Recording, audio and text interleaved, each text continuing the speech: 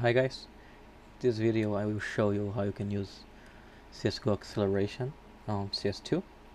As you know, Valve completely removed acceleration from CS2. That's a shame.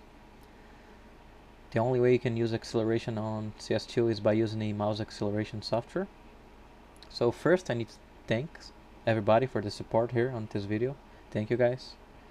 I appreciate it very much. So first you need to download raw Excel. I'm gonna put the link on the description. You're gonna open up this file. It's going to be a zip file. You're gonna extract it. I'm gonna open up this file here, and you're going to click on installer. It's going to ask you to restart your PC. After that, you're going to open raw Excel. Then you're going to select your acceleration curve. The CSGO curve is the power curve. This is the CSGO acceleration. After that, you're going to put a exponent value.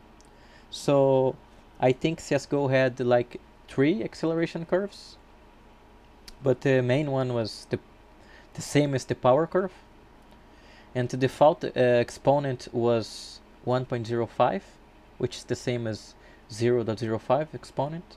So I'm going to use the default one. I'm going to apply here. So now you need to find your scale, because CSGO acceleration was like FPS dependent. So the lower your FPS, the higher was your acceleration. The higher your FPS, the lower was your acceleration.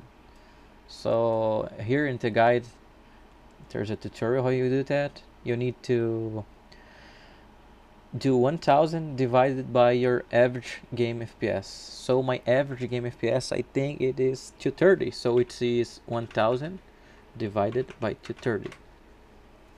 So this is the value of my scale. Let me see here. I'm gonna put 4.34. Apply. So now the acceleration should feel the same as the CSGO one. Let me see here. Yeah, just feels like the same. So that's it, guys. That's how you use CSGO acceleration on CS2. You need the raw Excel.